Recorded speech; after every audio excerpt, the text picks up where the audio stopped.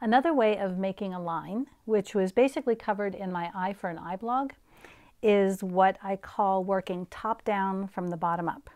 And in this case, I'm going to slip a bigger piece of fabric underneath the edge that I want a line against. So let me show you.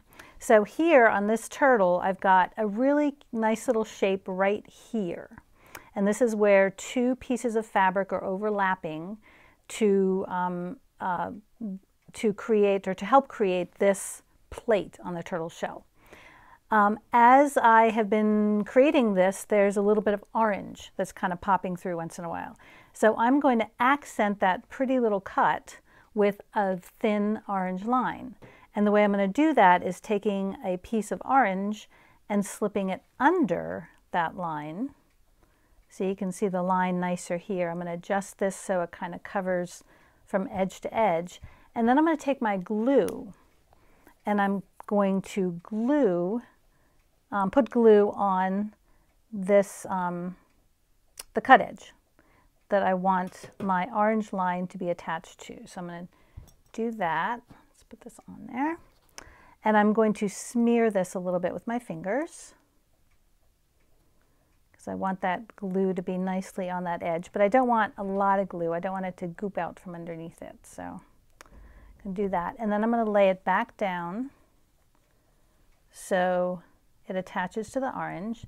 So I've picked an edge that's on the top, and I'm slipping a contrasting fabric under. So top down, bottom up, right? Something like that. Okay, so now I can hold on to, I can now, it's not going to move, so those two are attached, and I can come along and make a nice little cut. Now excuse me while I have to move this a little bit here to get it angled so I can cut it better. And I'm just going to follow my edge, kind of echo cut it. I can come back and do a finer little cut, so I can just do a little bit to start. And I'm going to trim this away back here because I don't need that. I don't want that to show from the edge of the plate. I just want it to be on the inside. And so that squiggle needs a little more finesse, I think. I'm going to come up here and make it kind of narrow and a little wider, make it look pretty.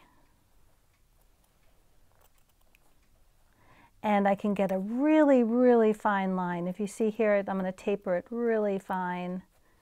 So it's just a tiny little edge. And it's a small little highlight that just helps pick up some of the color that's within the rest of the image. And that's another way of making a line on your fabric collage.